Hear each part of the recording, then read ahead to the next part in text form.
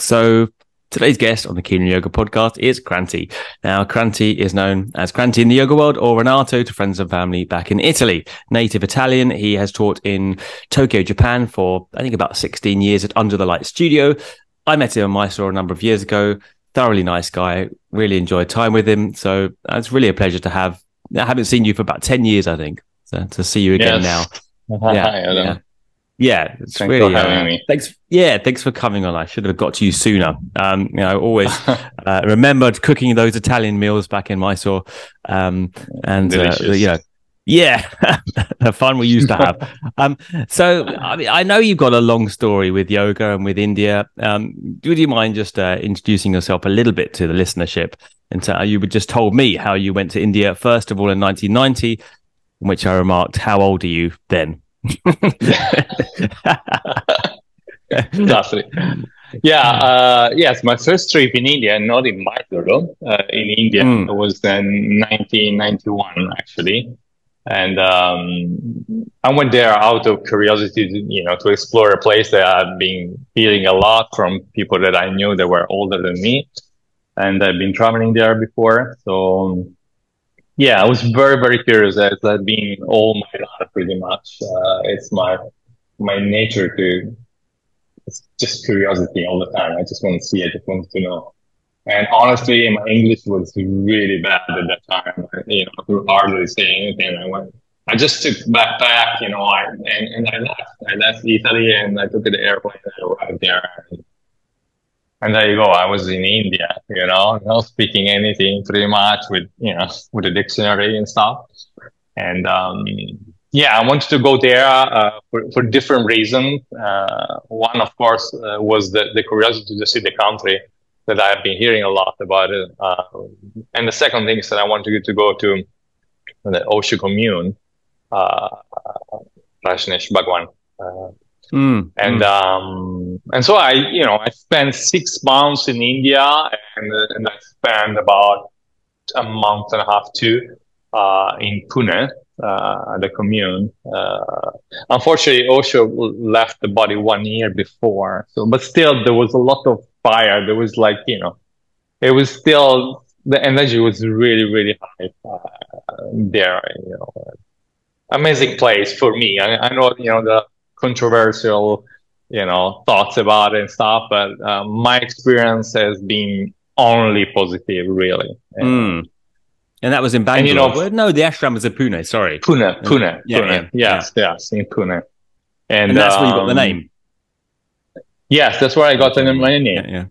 Yes, right. A few years later, though. I think a second, third trip I went there because I was just keep going. It was very exciting for me also because when I start to be interested in body mind, let's say, and spiritual things, and I was really, really young. Actually, I started to read my first book on meditation when I was 14.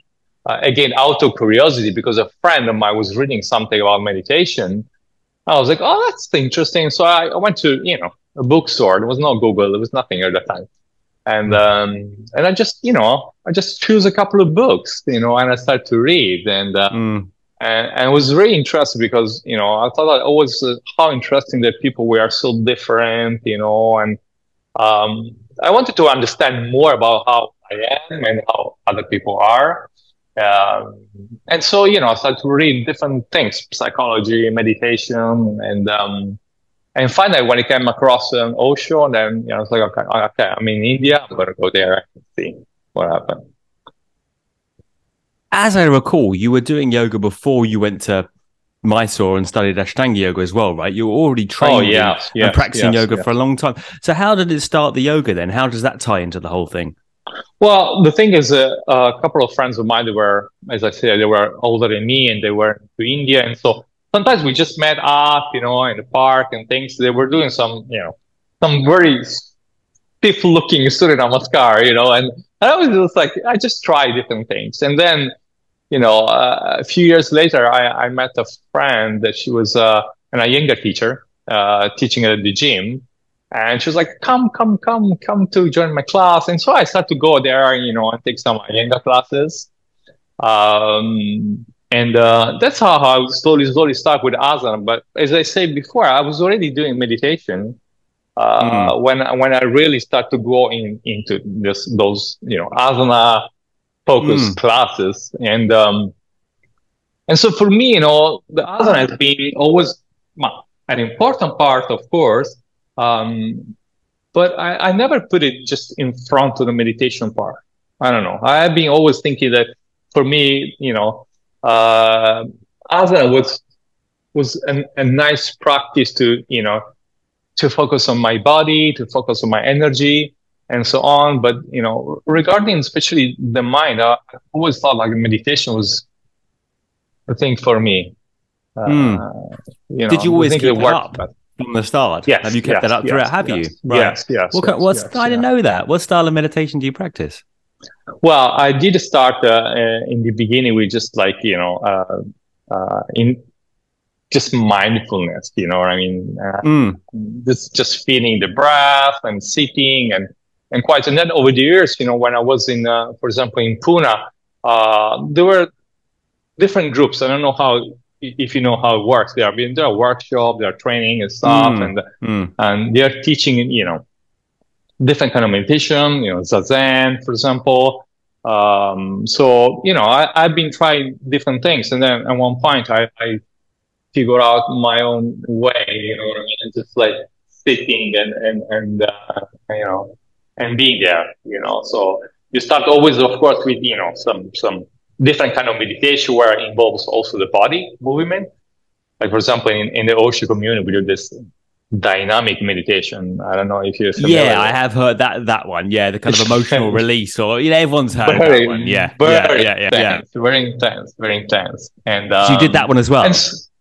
Oh yeah, we're doing this every morning. 1 hour of screaming, shouting, dancing, freezing, and feeling. And that was really intense, man, intense. And we were doing outside. We were still outside, and then after a few years, they put the meditation room inside because neighbors and things. But it was outside where Osho used to give a speech, and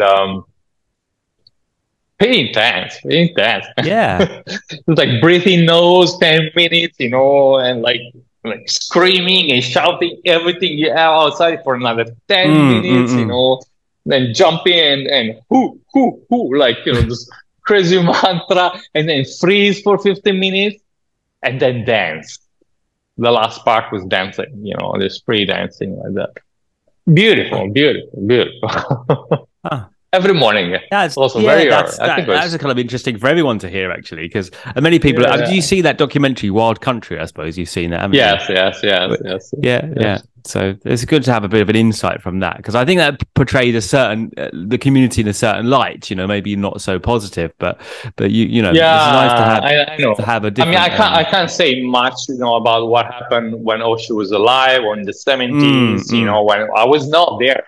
But while I was there, all the years I've been going there, honestly, my experience has been amazing. And I met so many people because, most of the Osho therapists are actually psychotherapists, psychologists, like neuroscientists. Like, people are prepared, just like, people just randomly jumping around. So so they have been, working with the Western therapy and the meditation from the East side, combining for trauma release, for all kind of things, really. Family constellation, a lot of interesting things, really. We're doing also like 3-4 days silence, for example, just closing some kind of chambers, most of the day and just in silence, not speaking at all. And so there were different kind of meditation also, that they were doing. And I found all of them really interesting. I wanted to see like what's happened to me if I do this for 3 days, or if I don't speak for 3 days, man. It's like that energy is like, you want to say something, but you can't, and so you watch, how you feel about it, and interesting. You discover a lot of things about yourself. Very, very interesting. Why did you find the need to do the Ashtanga then? How did you find yourself in Mysore doing Ashtanga Yoga with that background? Oh, well, I was in Berlin, late 90, beginning of 2000. And I was already doing a little bit, vinyasa yoga at the time and so on. So I started to practice a little bit more, but different style. Iyengar, Shivananda, for example. I was a few times also in London at Shivananda Center a few years back. And so I went to the studio, and then there was this guy, Peter Graves, which was like, one of the most old actually students, let's say around people like John Scott, maybe was there, Alino Miele, around that time, and Peter Graves, a German guy, was there and was also heard of him. And what was he? So he was in Milan, was he? No, it was in Berlin, Germany. Oh, you were in Berlin by that time? Okay. Yes, yeah. Okay. By that time, I was in Berlin already. Okay. Yes. Okay, right. So I started to do, a couple of classes with him. And the first class was like, I think was half primary or something. Oh my God. I was like, that's blow my mind completely, because it was something very different than what, all the asana classes I've done before. And I was like, whoa. And I remember just like walking back home that evening and like completely shaking. My body was shaking, from the practice. And I was like, and I was thinking, I couldn't sleep at night because it was that evening class, So all this energy and stuff. And then I was like, you know what? I just want to go back tomorrow again, It was like, just caught me like this. It was like, it was so hard. I couldn't almost do anything, because I used to practice a different style of yoga. I did also teacher training a little bit before in Italy with a very famous Italian teacher, but not Ashtanga. And but it was like more quiet, more one asana, just rest a little bit, some pranayama, some meditation at the end, but nothing so dynamic, so like Ashtanga. And I think maybe that was also what caught my personality.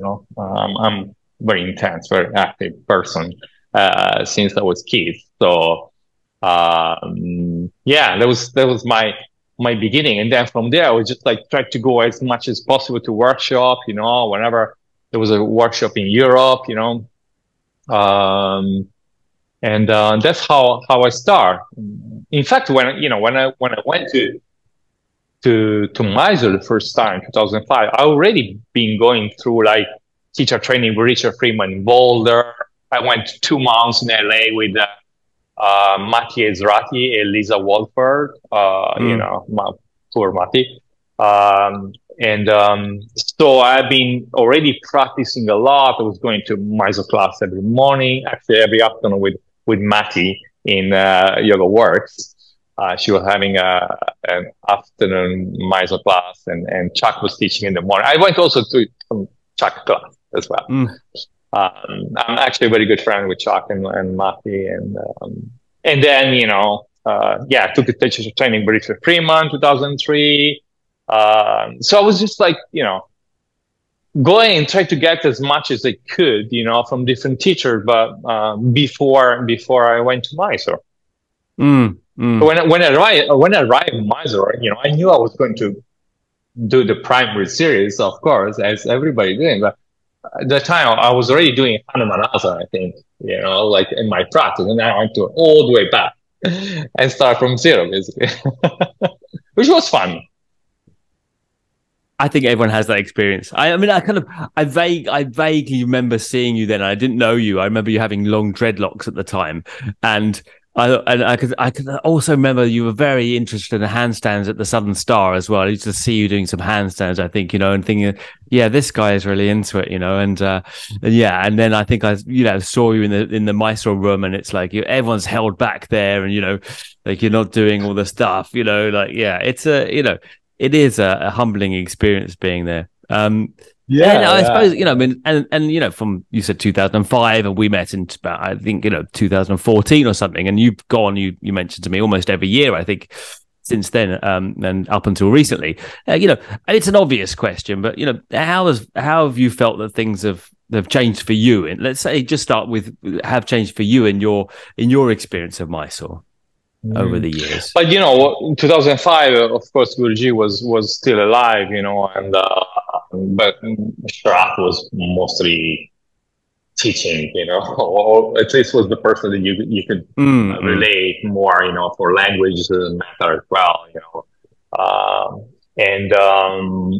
Well, there was a big shift. Of course, you could feel, you know, and there was like Sharath was having also his class after that, you know, in the building in front of the Shala there. Some people were going there, some people were here. Then there was, of course, the people were being practiced with Guruji for you know several years before, and I don't know. There was this group of new students coming, you know, and getting excited about Sharath and everything, and all the students they were like, okay, but this is, you know, Guruji is my teacher. So for me, it was like they were both. I mean, I arrived there really open and fresh. Like I normally go into things, as I say, you know, I'm curious, you know, I'm just going to go there and see what happened, you know, with my eyes, because you know, years back, I could have gone to Mysore before, you know, I went to Auroville to practice. I want to practice with Karen, actually, but also Karen was exactly that year when I went there, she decided to stop teaching Ashtanga Yoga because, you know, all the reasons for it, you know, and I spoke with her, you know, I went there because I want to practice with her. And then I had a meeting with her. You know, she was telling me things, you know, that, you know, the reason why basically she stopped and she would not go to Mysore anymore, blah, blah, blah. And so I was already in Auroville. And then I was like, oh, there was Gerard. I don't know if you know, from Ashtanga Paris. Yeah, he's been on the podcast. Yeah. Yeah, he was teaching there. So I took 1 month there with him. And so I could have gone to Mysore, actually, but I didn't go because, honestly speaking, there was a lot of rumors, you know, around, you know, the world, you know, the yoga world, where people will tell me, don't go there, they're going to break your body and so on. And of course, in the beginning, I was like, oh, really? You know, I was like, but as I said before, it's like, I'm not so happy just to believe what people tell me. If I can, I want to experience myself. And so, you know, at one point, there was a time where I was like, you know what? This is a good time for me to go and see, because I'm not scared, of really going and experience things, you know, by myself. And I like to hear people. I like to hear opinion and stuff. And the opinions were all different anyway. You know, some people are very absolutely, positive yeah. Others are like, no, they're going to break your body, blah, blah. Totally, I had exactly the same experience. I'm going to see, and, you know, I'm going to experience and everything. And it was 2005, so and it was an interesting time. You put your finger on it. It was an interesting kind of time when Guruji was on the way out. Obviously, he was still there, but not really that present, you know. And then Sharath was really taking over, but Sharath really wasn't confident in taking over because obviously his veneration for his grandfather was very strong, so he was always standing back. And then you had this kind of the new and the old students kind of battling it out. Would they stay? Would they take Sharath as the teacher? It was a very interesting time, wasn't it? Well, there were some situations also where, you know, Guruji would say to do something to one student, and then Sharath would say no, and they were having a little, you know, in the shala, in their language. You know, yeah. And the students were a little bit confused what to do, you know. But it was interesting. I mean, whenever this kind of changes, like, you know, generational changes, I don't know how you want to call it, you know, like the teachers retiring and the new is coming. Of course, there are some different opinions, some situation, you know, where, you know, can be very interesting to see from outside, but they're all in the normal, I think, you know. I just remember Pattabhi Joyce always wanted to shut the window, and Sharath always wants to open the windows.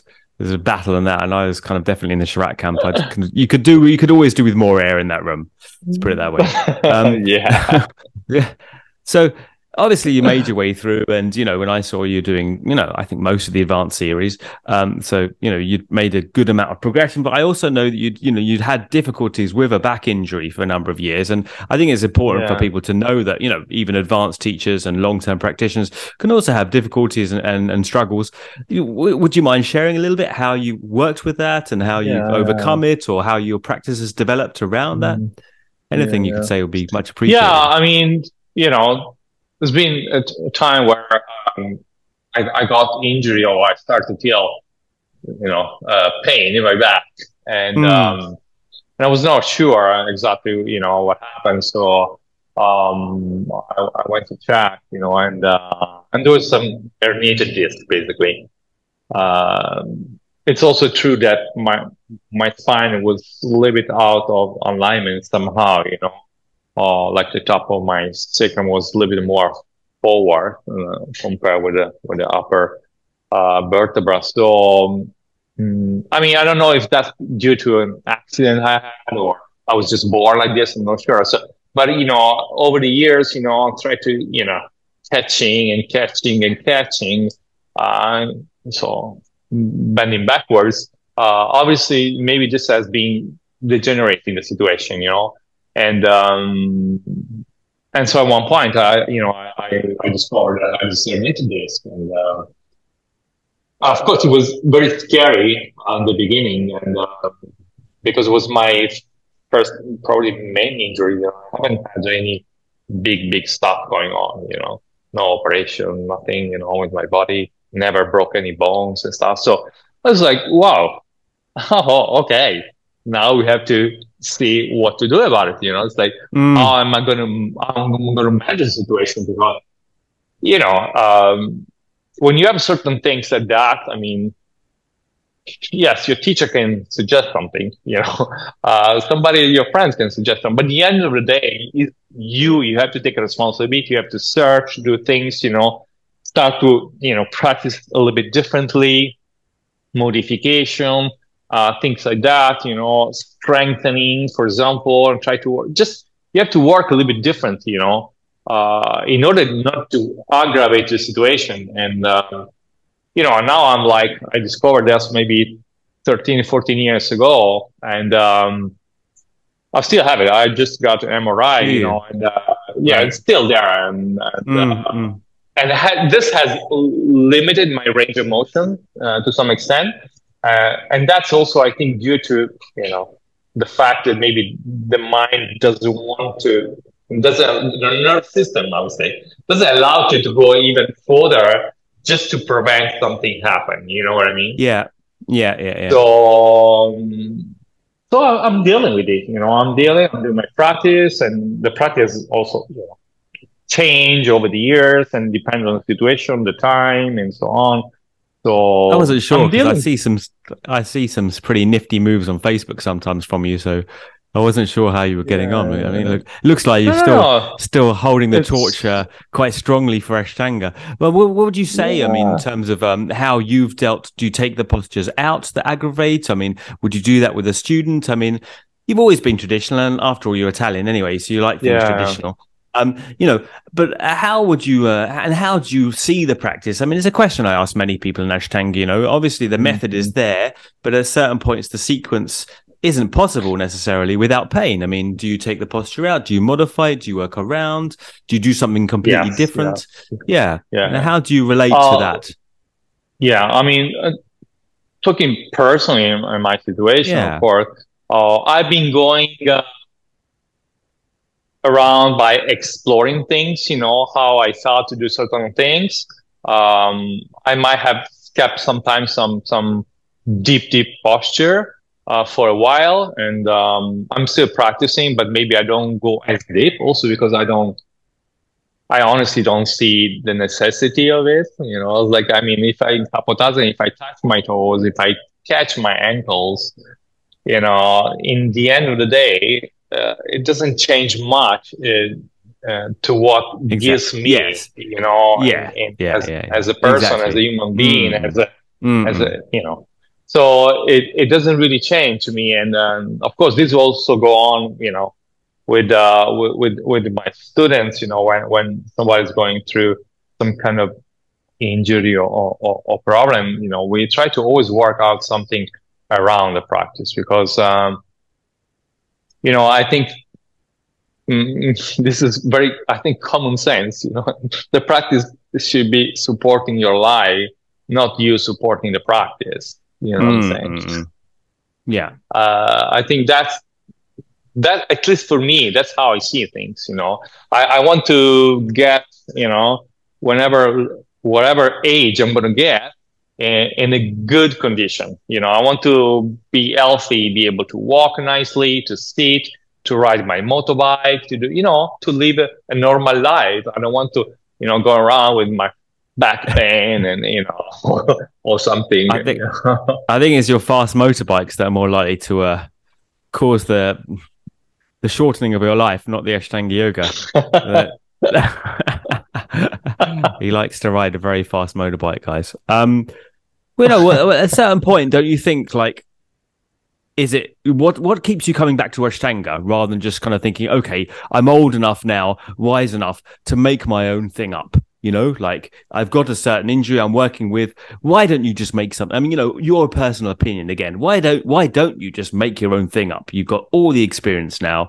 What keeps you back to the Ashtanga as a method? You mean those sequences?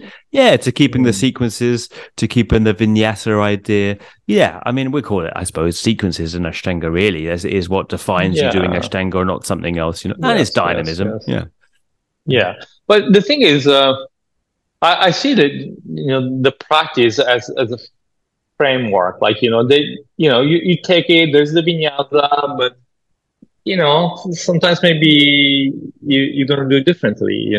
There's a sequence, but sometimes you maybe gonna go and modify it a little bit. And some days I might spend more breath in the posture. I do less posture, but I stay longer.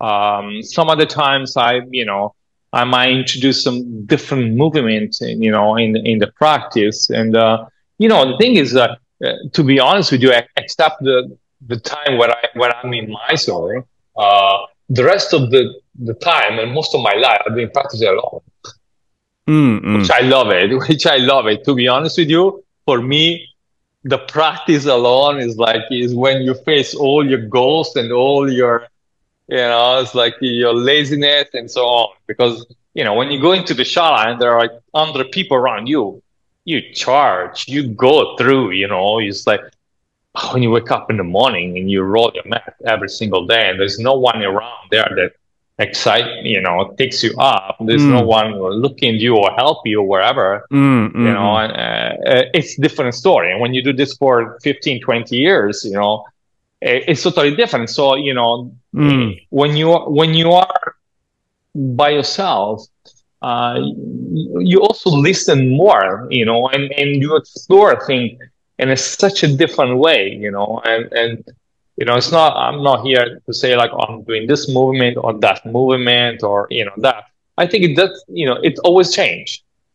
So I keep the frame, like the primary series, intermediate, advanced, and a little bit of B, that what I normally practice in Mysore, and I do for some times, but sometimes I shorten, sometimes I put something in between. So it's just a framework, for me. And touch on something really important there. Yeah, which is how do you keep motivating yourself outside having? And people often ask me, so who do you go to as a teacher? And he's going to say, well, I was going to Mysore and now, I kind of practice on my own, and that's just, that's what was always traditionally done, right? It's only more recently that people have access to teachers in every town or city where they live. And, it was always, you go to Mysore for a few months and then you come home and the rest of the year you're practicing on your own. But nevertheless, I mean, the question is pertinent for many people. When you don't feel like it, how do you keep up your motivation when you're in pain or when you feel lazy? Have you got any advice for anyone to, in terms of how, or at least, just share with us how you motivate yourself when you really don't want to? I think the motivation comes to the fact that, when you practice, you feel good. When you finish to practice, you feel like, okay, I feel different. I feel something that I need for my daily life. But again, it doesn't have to be 2 hours. That's what I'm saying. It's like, there are days and days. The main difference, in teaching and practicing between when you are in Mysore, when you are, back home, it's pretty substantial. I mean, when you are in Mysore, you do nothing all day pretty much. You just practice, and then you decide, if you want to go to the pool or you want to take some, chanting course, or sleep and watch Netflix, like, or whatever. You decide, right? But you have a choice. But when you're back home, after you've been teaching or practicing, you have all the rest, family or children, work, other stuff you have to do, You don't have, I don't have a maid that comes and clean my house and, and wash my clothes, you know what I mean? Like in Mysore. I don't, so I cook, I do things. So I have, we have life. And so that's why what I'm saying is like when you practice back home, or when you teach to people that have life and they're busy, extremely busy, like people are, for example, here in Tokyo, you have to adapt. I don't know how to say, if that's the correct words, adapt the practice to the situation. From your injury to the person who is really busy, to yourself, you're traveling, you do different things. I used to be so straight with myself, really. It's like, there was like, I wouldn't miss one day of practice. And if I did, for whatever reason, traveling or something, I felt almost guilty, and over the years, of course, or, guilty, or even the fear of like, losing the flexibility. Oh my Lord, it's like, but luckily, that was just for a short time. It was just really in the beginning, the first few years where I, and then I soon realized, my reality, what it is, what's good for me, because, I think we are, especially after a few years that we get to know ourselves, we know what's true. Yeah. We know what works. We know what's resonate. You know what I mean?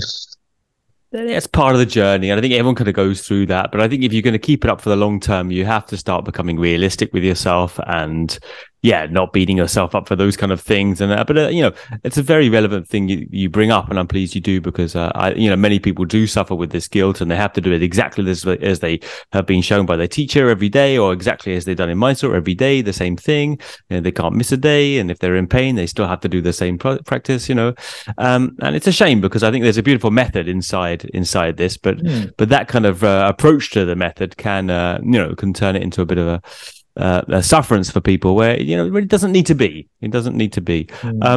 So you've been teaching in Tokyo for many years, and we had a little conversations back and forth before this, and you mentioned that you find and I found as well, teaching in Asia these last few years, there's perhaps a different mentality in the Western students, and I'm assuming you teach mainly Japanese people there. How is the relationship different, would you say, between your students there and what your students you've had in the West when you travel? And I know you've taught Western students and workshops and stuff as well. Yes, so yes. Don't say anything on that. Well, and the other thing is another question before I'll just get this in before you start.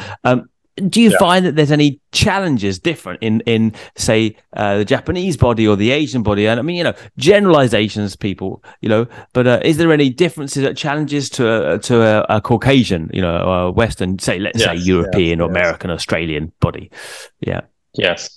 Well, I will start with the second words. Then the second question, totally different. In general, obviously, I have been teaching here for 16 years in Mysore class, pretty much 5 days a week. And I've been, as you say, occasionally teaching in Europe. And so I can totally see that. First of all, people here are just like in size, smaller, in generally, more kind of flexible, I would say, just naturally. Bigger, smaller bones, like somehow really just everything is in scales smaller somehow. And I totally find them much more free, especially when they have to sit on the floor, and so the hips, and so on are more used to, to sit on their knees, for example, where, in the West we are not. And and I have to say that, yeah, I noticed the difference is substantial, really. So you can also imagine, when you have a practice that is quite dynamic, where you have to carry your body weight up and down, jumping back and forth. If you have a smaller body, it's a little bit easier, than if you are, 1.80 m or maybe 90 kilo, with bones like, bones like this and muscle like that, Yeah. So, when you start to do like already Ardha Baddha Padmottanasana, you can see that it's amazing. I mean, here, I think 90% of the students, whenever they come to class, they can do. But, I've been teaching in the West, and it's totally different.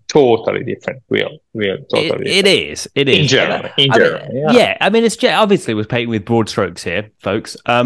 But it is different. And I think we can say that. I don't think there's anything wrong with saying that, it is the practice, this particular modality. I'm not sure if, swinging a sledgehammer or lifting a heavy, like a weightlifting, you might be better off as a Bulgarian. So you're gonna, they have, but well, there's apparently the Celtic hip that allows particularly Bulgarians and Eastern Europeans to lift the heavy weights, the kind of off the floor over the head.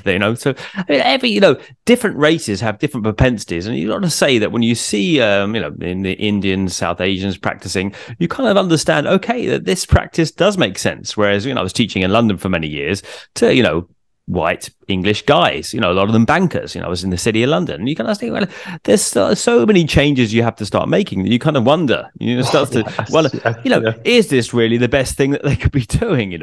I don't know. I mean, I think it's it's useful to know, because I mean, it's a great practice anyway, and they enjoyed it anyway, and limitations in the West are often greater, and we have to work around things more. That it might not be the first. If someone's designing a Western form of yoga, looking at a European body, they might not design some of the series as it was done, as it's done in Mysore, right? You probably wouldn't make lotus posture one of your first postures, right? You'd probably do something else, like maybe cross legs, even cross leg for many people, and they have never practiced yoga. They're older guys, for example. Even sitting on the floor in cross leg position is painful. So I think it's good for people to recognize this, because there's this assumption that that everyone should be able to do it because it's the primary series, whereas actually these postures are pretty advanced. Is there any things that on the other foot? Is there any things that they struggle with? Would you say that you notice that people struggle with anything particular there that you might not find? Well, in general, a little bit strength. I would say strength. Right. Because again, I see flexibility. I mean, people here, they come the first time. They do Kapotasana, they go back and they catch the ankles, they come up and they look at you like if nothing has happened. It's the first time, and then you see some other people with the eyes open like that when they come out, So there's a lot of, I mean, in general, more flexible, but sometimes really lack of strength. And then you can see when they start to do maybe stuff like inversion and so on, where, they're just wobbling. But again, that's also in general. There are stiff people here. There are strong people here, very strong, and again, in general, I think like shorter, more compact body, it's a little bit easier to control, when you have long limbs and long, it is. Look, I mean, apart from Richard Freeman or Chuck, Richard Freeman and Chuck Miller, they're both of a reasonable size of height.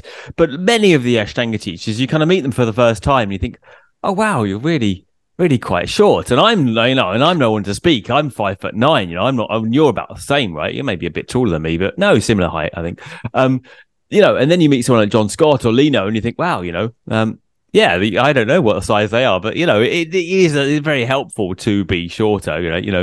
Especially when you see all this floating people, floating into handstand, all this. You see their body proportion, and exactly. It makes a lot of sense. You have like long legs, short upper body. I mean, things are different, So proportion are very important in order to, to perform in certain way that looks in certain way, for sure. I think it's also to recognize that I mean, I'm always trying to kind of shed the light on this fact that, the practice is not necessarily going to turn out the same for everyone. It's like, I think there's this sense in kind of the modern world that, you just have to work hard enough and everyone could do everything. But that's not the case, and different people have different genetics and proportions, and, things will turn out differently for different people. Regardless of how hard they work, some people will never do certain things, and, a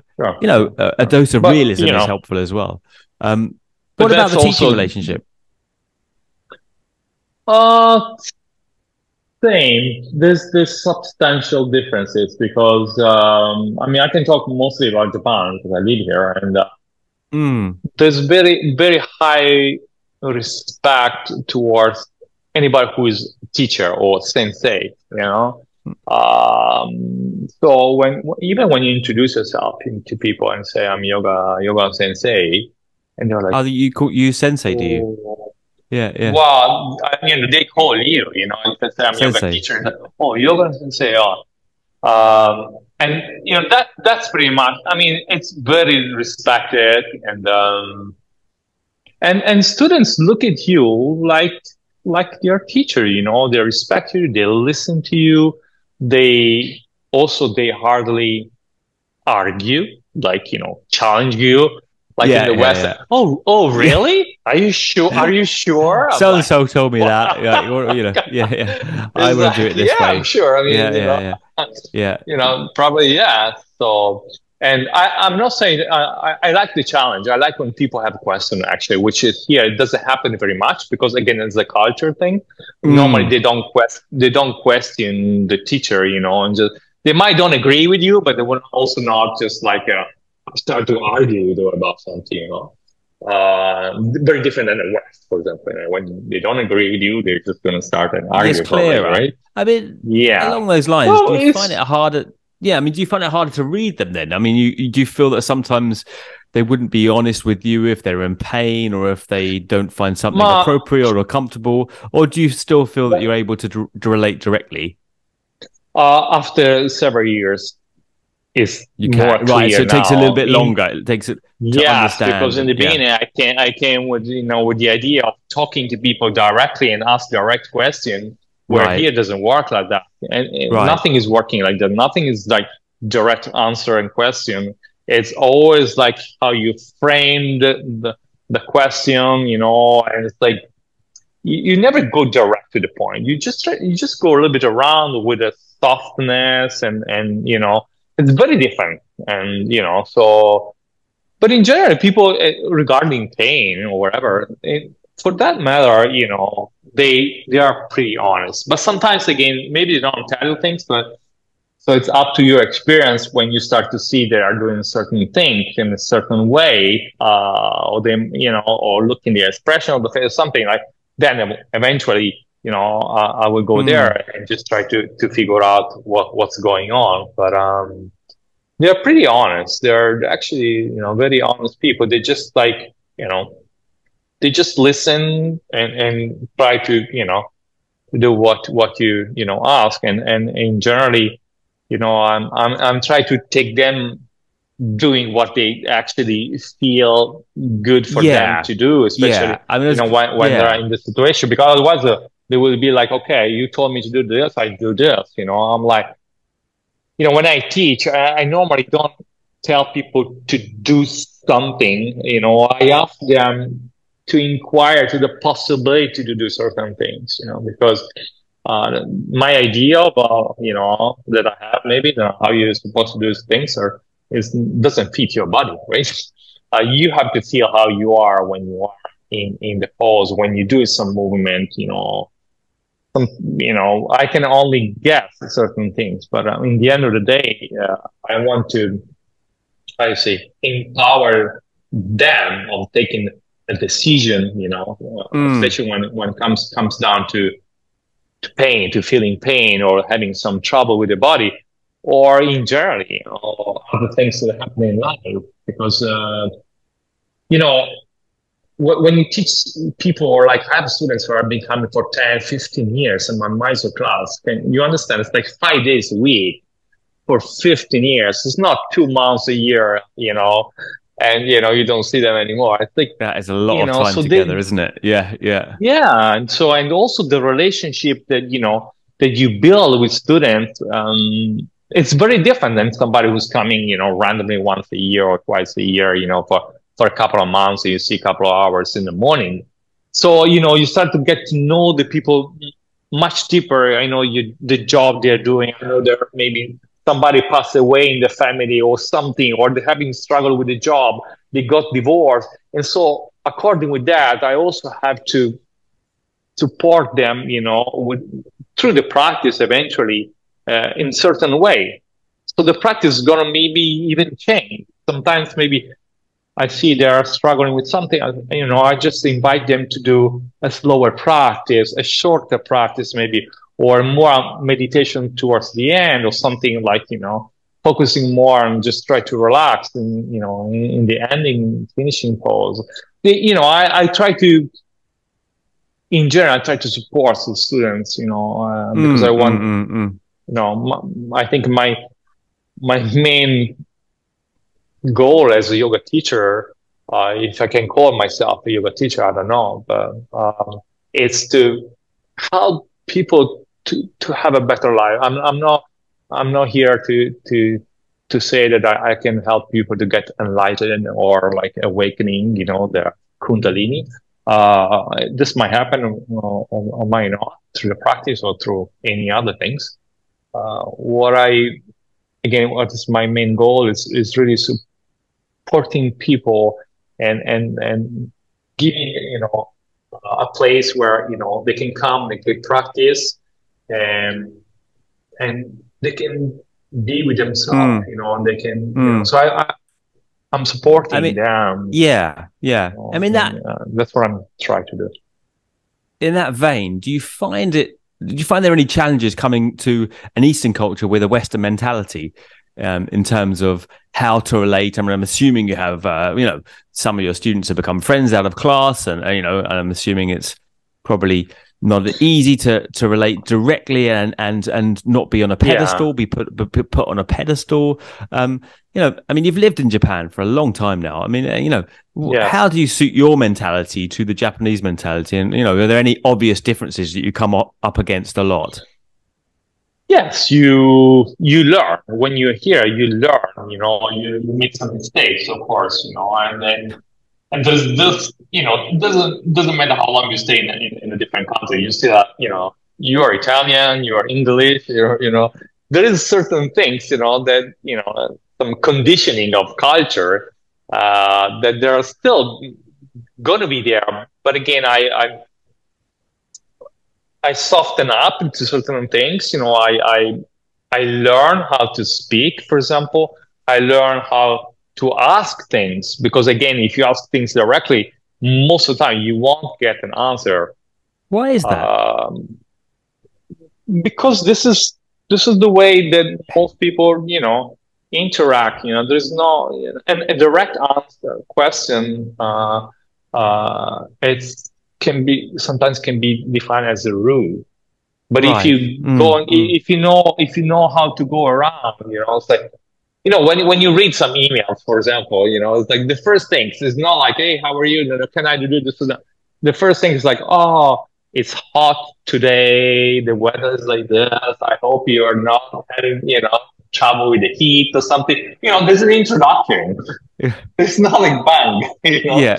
And then there's the question formulated nicely.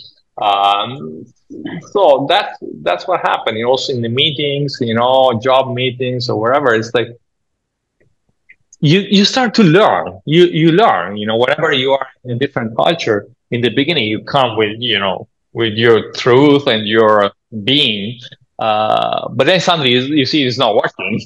So like either you keep fighting against the wall, or intelligently you start to adapt. You start to learn. You start to integrate yourself, in the culture. And I mean, you've been there a long time. Would you consider that you're going to stay there? I mean, how does your future look? I mean, I don't know. I don't know. Honestly, I don't know Yeah, because you'll be shocked when I'm you come always back to Italy. open. Yeah, Well, you I come back, spend there you know. a couple, 2 or 3 months a year. I'm in Italy actually. So, I still keep, I always did actually. All the years I've been here, I always came back and tried to keep connection with my family, with my friends and my culture. Yeah. I think it's very Mm, important too. mm, So, but yeah, I'm open. Life is being so, it is so unpredictable. I never thought I would come to Japan. And when I came to Japan, I never thought I would stay so long. I was in Berlin, I was in Copenhagen, I live in different countries and I don't know what's next really, I was going to because say, I mean, I just wrapping it up now, and what do you see in yeah. your future? Where would you like to be in your future? And you've got any challenges that you want to, any plans, anything No, I you'd mean, like to, work on? I definitely think that, as I grow older, at one point I would like to move back to Europe. I have this sometimes this feeling of like, that I would like to spend the rest, my latest days when I'm old, I would like to spend it maybe in Italy, in my country. Um, that's, I don't know, it's maybe romantic, I'm not sure, or something, but it's like feeling like, closing the circle. But again, I could, that's so. It's just an hypothesis, because in the end of the day, I could probably pass away tomorrow. Who knows? I mean, I saw all different kind of things happening, in my life that hardly can tell anything. So I'm open. There's possibilities. I'm always listening. I'm always aware about my surrender, and if there's a possibility to move back. Maybe at one point I will. Not Mm, necessary now because I spent here for so many years and have such a nice group of students. That there's a good relation and it's not friends relation. It's friendly, but it's not friend relation. So I always right. make sure that there is no we're not just gonna drink a coffee every day together, say after the practice.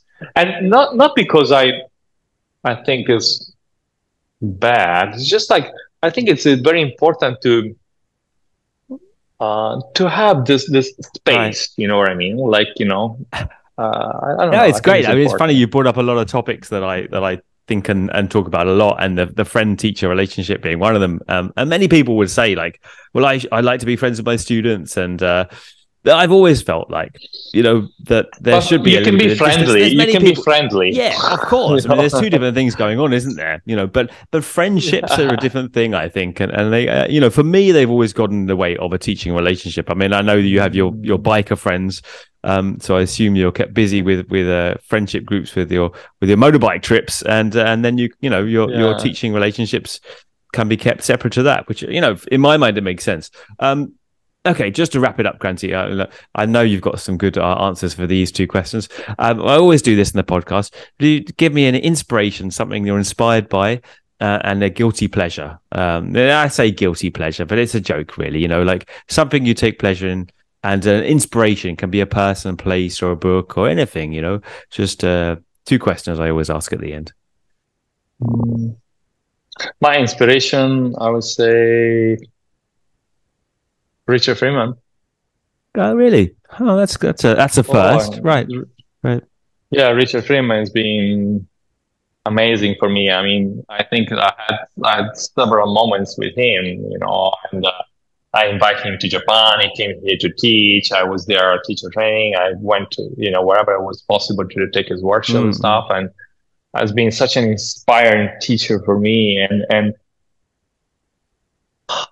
in his presence and, when he was talking, I had moments of like, if you want to call small awakening or like, this so-called, ah, Mm. you know what I mean? It's like, oh, like if there was some kind of opening inside me somehow, which is, quite remarkable. to me. And so, yeah, for me, Richard is. That's a good one. Many people, I'm sure, think about that. But yeah, the first person that's actually said it. What about a pleasure? I mean, you're probably going to mention your motorbikes, aren't you? Yeah, you know, like I live in a city where there are 30 million people. You know, it's building after building. It's like, and so in the weekend, whenever I have a free time, I take my motorbike and I explore a mountain. You know, I go to the ocean, rivers. Yeah. You know, and just this kind of like just me and my motorbike and you know, the roads and you know, that feeling of like it's unbelievable. So for me, it's one of the most pleasurable thing. And I think the second one, especially the last few years, being enjoying time with my mom. You know, like really taking some short vacation with her. You know, see her smile, see her like lighting up. You know, seeing her, you know, amazed from certain places she's never been before. It's like, this is pure pleasure for me. It's pure pleasure because, you know, I think I put always my parents in front of anything else. You know, it's like, to me, you know, they give us life and they, you know, they struggle and they raise me and they taught me many things. And I can't believe what I'm saying, but honestly, it's like, it's very pleasurable for me to spend time with my mom and to share moments of life, you know. So, yeah, that's nice. Where does she like best? Where have you taken her that she was most excited about? we go to the lake, we go to the ocean. I take her sometimes some places, you know, like, and she's just amazed. I can see how much she enjoy, you know, and for me that's really, really a pleasure to see her happy. Well, Kranti, it's been equally a pleasure for me to chat to you again today after so many years. So, you know, thanks for taking the time, and I hope we manage to meet in person somewhere. Yeah, thank you so much. I'm sorry for my English, but that's perfect. I mean, I was often over this chime of the hour. I've often thought, my God, he's speaking all this in English like so perfectly and well. You know, like I'm just envisaging my trying to communicate myself in Italian, like. But anyway, thank you, and it's been such a nice treat to meet you again, even over the airwaves. Thanks. Ciao.